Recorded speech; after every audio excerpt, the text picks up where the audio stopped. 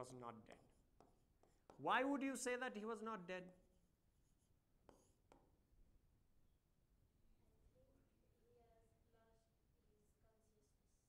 He had lost his consciousness. But if he had lost his consciousness, how could he see what was happening with his body? People gathering, touching, all that process. He could see that, what was happening with his body. This Osho, let's name him what? Let's name him Osho Awareness. We call him Awareness Osho.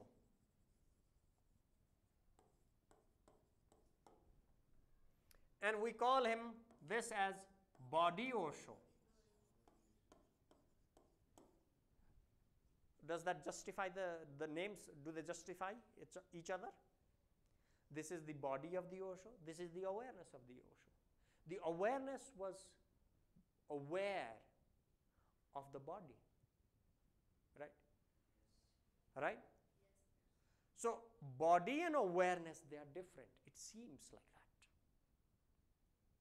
It seems to be like that. According to his experience, it appears as if we have these two aspects. There is this body and there is this awareness. And they are two different entities. These are two different dimensions of life. And what is death? Is it death of the awareness or is it death of the body like this? So what is death?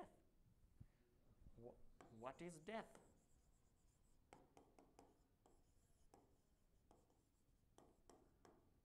Is it when the awareness dies or is it when the body dies? That's a big question. Spiritual masters, they say the awareness never dies. The spiritual masters, they say that awareness never dies.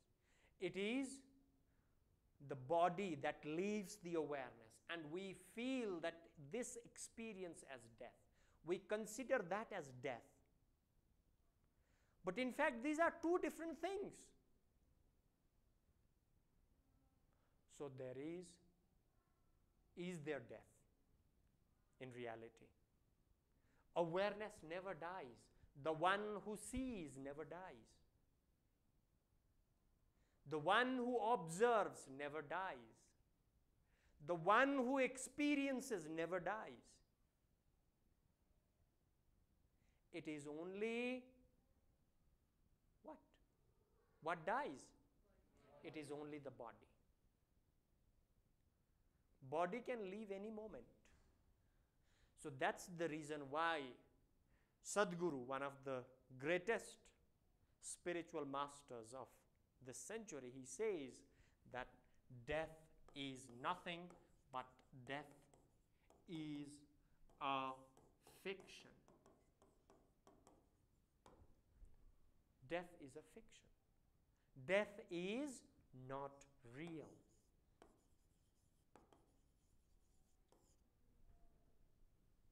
It is something that we have imagined or we have believed, but it is not the truth. Death is not true. Death does not happen. All right?